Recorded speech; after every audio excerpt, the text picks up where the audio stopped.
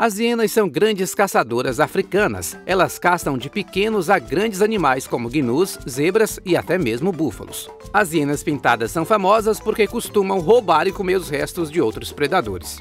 As hienas pintadas são encontradas em todos os habitats, incluindo savanas, pastagens, bosques, bordas de florestas, subdesertos e até montanhas de até 4.000 metros. Elas são rápidas e podem correr longas distâncias sem se cansar. Trabalham juntas de forma eficaz para isolar um animal do seu rebanho para assim persegui-lo até a morte. As hienas pintadas emitem uma grande variedade de sons, incluindo seu riso, que há muito tempo é associado ao seu nome.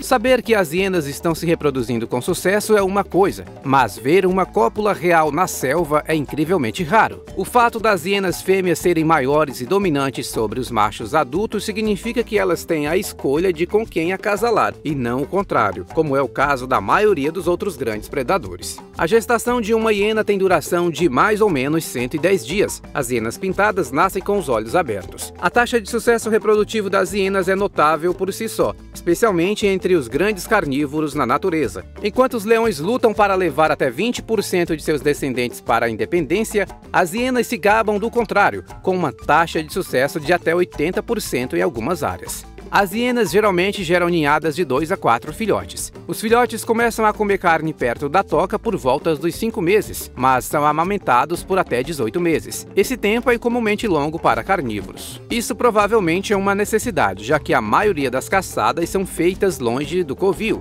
E as hienas, ao contrário dos chacais, dos cães selvagens, não trazem comida e regurgitam para os filhotes. Até que os filhotes atinjam a idade para seguir suas mães em caçadas, eles são deixados para trás como adulto.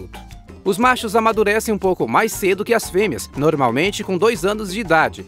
Eles deixam o clã natal antes de atingir a maturidade sexual e se juntam a outros clãs. Já as fêmeas geralmente permanecem dentro do clã natal. Uma grande curiosidade sobre essas hienas é que o órgão sexual da fêmea é bem parecido com o do macho. Achou interessante o ciclo de vida e reprodução das hienas? Se gostou do vídeo, dê um like, assim o YouTube entende que o vídeo é bom e recomenda para mais pessoas. Inscreva-se no canal e ative todas as notificações no sino. Dessa forma, você contribui com o crescimento do canal.